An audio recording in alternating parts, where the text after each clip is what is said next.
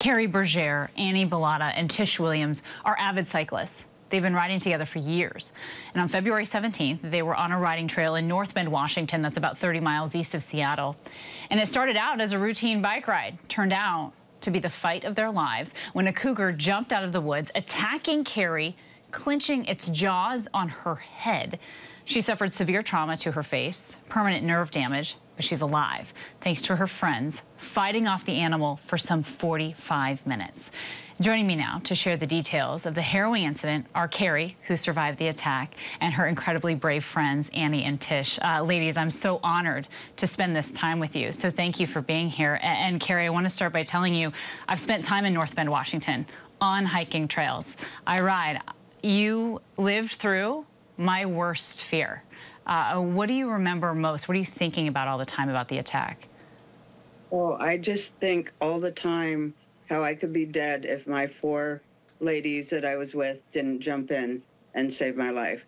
We all fought out there, but I could not have done it on my own. Absolutely. So brave. Annie, what was your immediate response? I mean, did the adrenaline just kick in? It must have, because I just raced over to Keri and I wasn't even thinking of what I would do. I just did. And the first thing I did was try to choke the cougar. Which is what you're supposed to do, right? I mean, when you read about how to react in a moment like this, and this wasn't quick. It wasn't like this happened in an instant and then was over, right? It took some 45 minutes to subdue this cougar. I mean, Tish, can you tell us about that?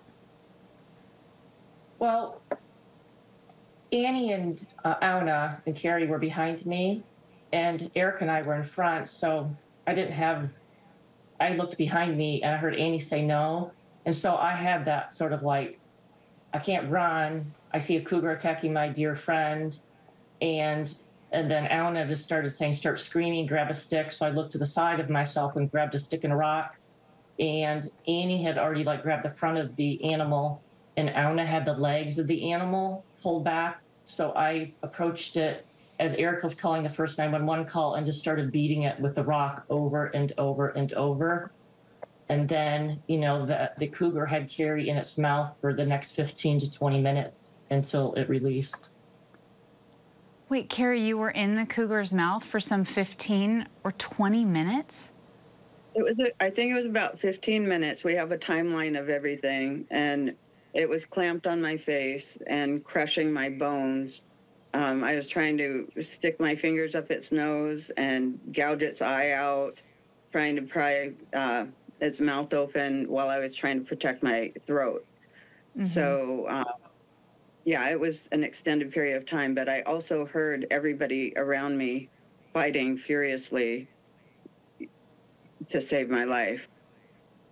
Wow, and they did save your life. I know you've suffered some permanent nerve damage, though. How is your recovery going?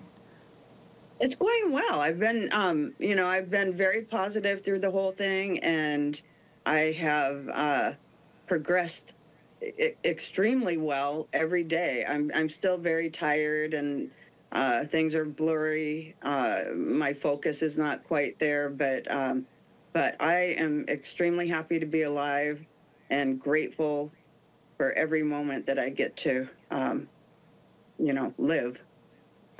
I mean, Keri, your spirit is amazing. And as I learn about you and how you have reacted in the aftermath of this, I'm so inspired. I'm wondering, Annie, if you want to talk a little bit about your friend and how she has handled this.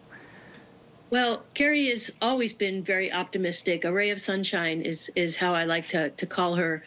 And so it's not really surprising going through this that she's optimistic and just like the most positive person I know. That just describes Keri.